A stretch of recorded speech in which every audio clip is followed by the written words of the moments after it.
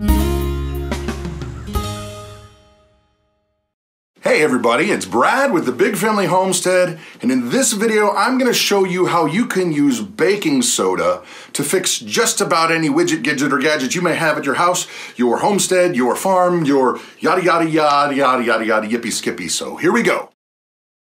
Baking soda, sodium bicarbonate, can be used as a wonder of wonders and miracle of miracles, fixing all kinds of manner of stuff around the homestead house, blah blah blah.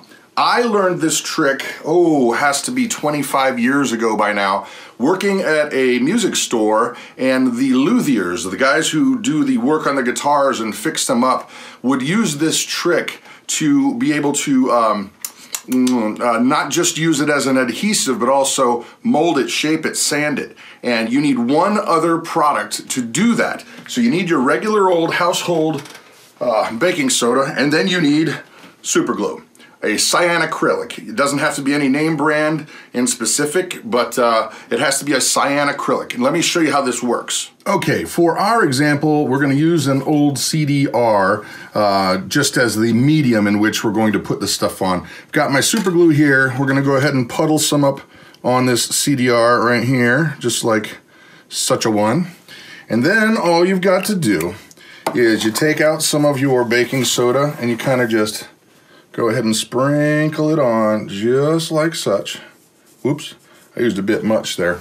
But you just sprinkle that on there, make sure it's completely covered, and then what you have is 100% solid, completely dry, hard as a rock, an adhesive. But what's cool about this is not just that it's an adhesive. What's cool is that you can actually sand it. You can shape it. You can take sandpaper and shave it down, sand it down, and have it conform to whatever shape you want. Let's say that you actually wanted to make a teeny weeny little part that was a square. Well, you can do that. Go ahead and put a little layer of super glue in there into your form, whatever your form is. Then go ahead and put a little bit of the baking soda, a little more super glue, a little more baking soda, and fill it up till you've made the part that you want. It also works on wood, plastic, metals, all kinds of stuff. So, well, check this out. One more example. Okay, one more experiment. We're going to go ahead and see if we can put my 2 cents to use. My 2 cents. Let's go ahead and put a little bit of the cyanacrylic glue, the super glue, on the penny there. We're going to go ahead and do 1 penny, 2 penny, 3 penny, 4. Whoops.